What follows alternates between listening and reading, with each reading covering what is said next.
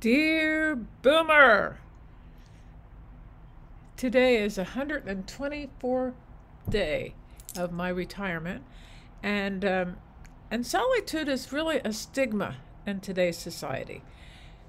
And coupled with that, taking a vow of silence, which normally is considered something to do by going to a silent retreat for a number of days and not speaking.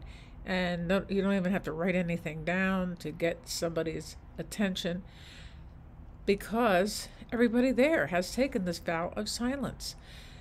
But taking a vow of silence in your everyday life might be rather difficult. Going into the workplace and not talking might be considered a kind of a slap in the face because people are so judgmental. And so I don't recommend going to work and taking a vow of silence because really, especially when I was a nurse, now if you work in a cubicle and you don't really see that many people, it might be a little easier. But I worked with patients and I had to talk to them. But mostly it was better for me to ask them questions and listen. But if I'm asking them questions, that certainly isn't taking the vow of silence. But the more we listen to people, the better communicators we become. Now that's an odd sort of juxtaposition. So, I don't think taking a vow of silence is making a statement, kind of like you can't compare a vow of silence to fasting in protest to the war in Gaza, for instance. You really can't compare the two. We're not taking a vow of silence in order to protest anything other than we're not protesting anything, but what we are doing is listening to the silence. Even sitting here, if I were not talking, there's a lot of traffic that goes by, but I don't really have to tune into that. I don't have to relate to it. I don't have to go out and deal with it. So in a lot of ways, you can pretty much tune it out. But, there are so many complexities of life, and there are so many individual circumstances that a vow of silence may not be practical. However, I believe that I have taken extended vow of silences in this time of my retirement. And my retirement has been a liberating force in my life. I should have done it before, but I didn't, and I'm happy to have done it now. So the idea as silence is a tool for rejuvenation. There's so many opportunities for silence and taking silence into your heart. For instance, you can listen to the silence between the notes of music.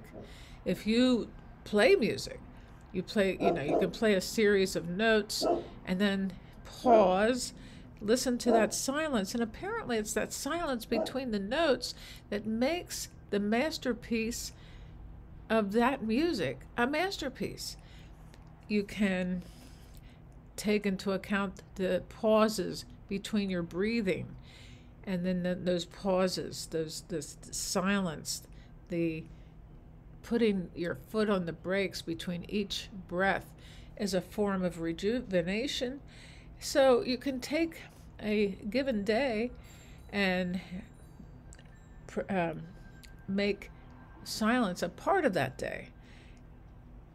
And as I had said before, pauses of gratitude throughout the day are a wonderful opportunity to tune into the fact that what you are doing is drawing to you a new life.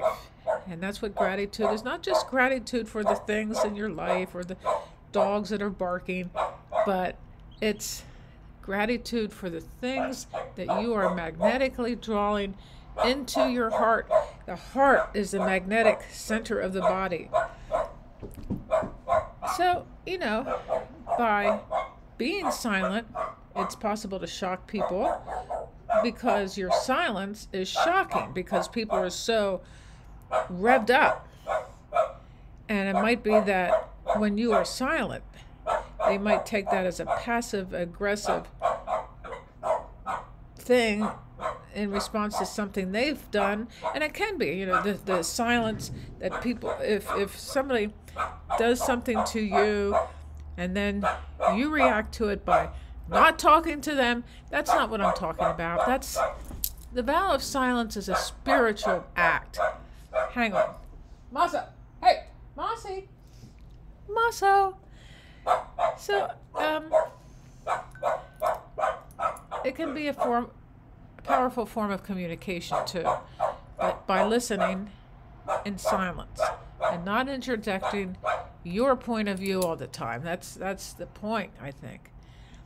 So, inner peace and clarity can be accomplished by taking walks in the silence of nature, by sitting and reflecting and allowing the spirits of nature come as a balm over your whole spirit.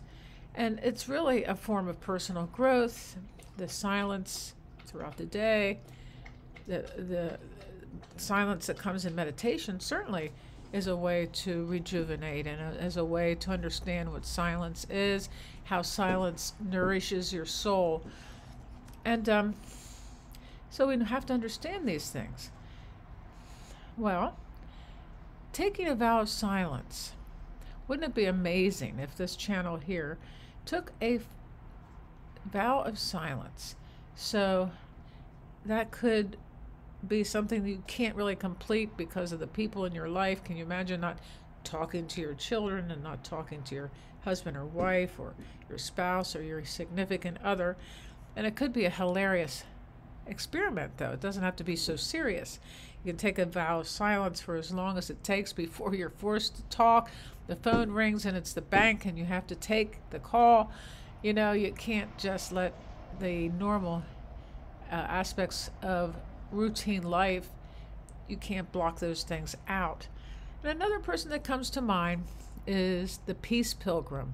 As her name, besides being the Peace Pilgrim, she was known as Mildred Norman. And she decided to just walk across the country.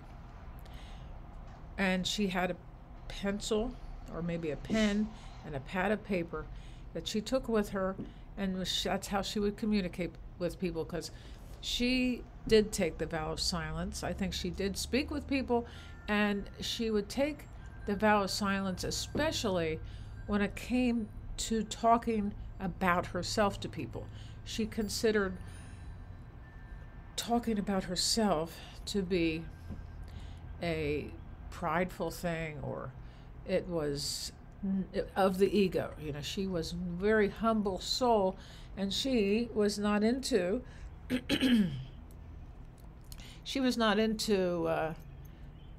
enlarging her personality in regards to her movement. Now, she was also a peace activist.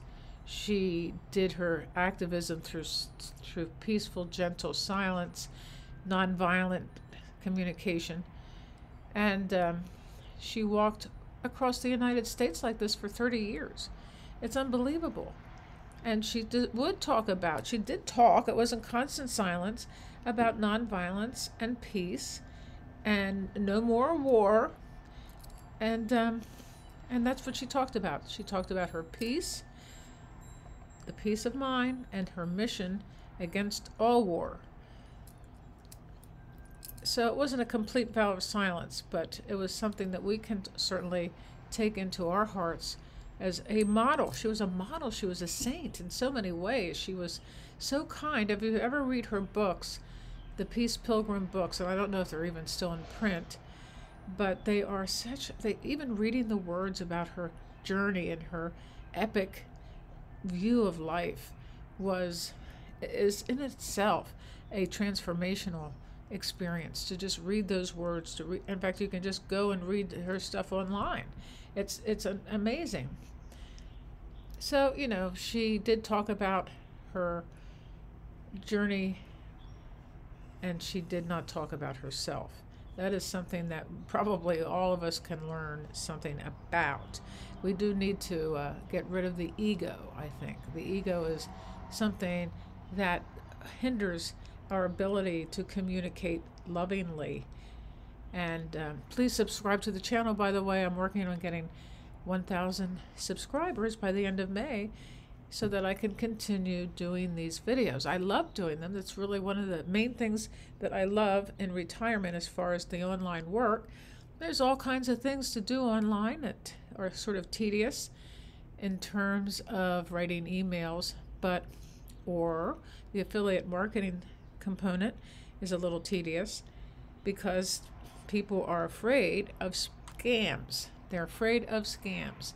So by me getting on camera like this and talking to you about the things that matter to me, that is something that will help you to understand that I'm not about to scam anybody. I mean, I have been scammed by stupid people who pretend to be the IRS. That did get me one time. It will never get me again. So here we go. Silence is golden, and silence is peaceful. And I know that I live with these two beautiful dogs, and I do talk to them out loud. And I'm thinking to myself, well, if I want to take more of a vow of silence, I can't talk to them, but I can massage them and pet them and kiss them. So there is some things I can do that aren't really always talking to them. I think I talk to them because I'm really talking to myself. So I love you all. Peace, peace, peace. Are you going to try to take a vow of silence for maybe during your meditation, before, during, and after?